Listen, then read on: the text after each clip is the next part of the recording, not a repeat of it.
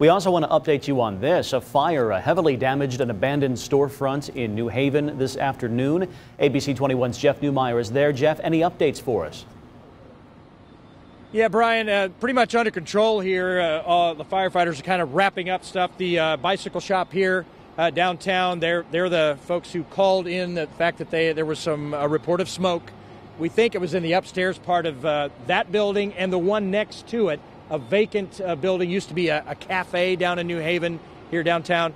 There you can see the windows broken out up there. So the fire department converged on the area. They called in the Fort Wayne Fire Department. Woodburn also came in to help out, but they really got it under control fairly quickly. No injuries to either firefighters or anyone from the public. I do want to mention there's a thing called the Powerhouse Youth Center right down behind here. They had some kids in there.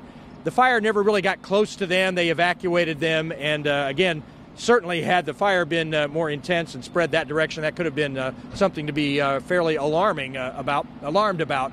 But again, no problem like that. Everything under control and nobody hurt.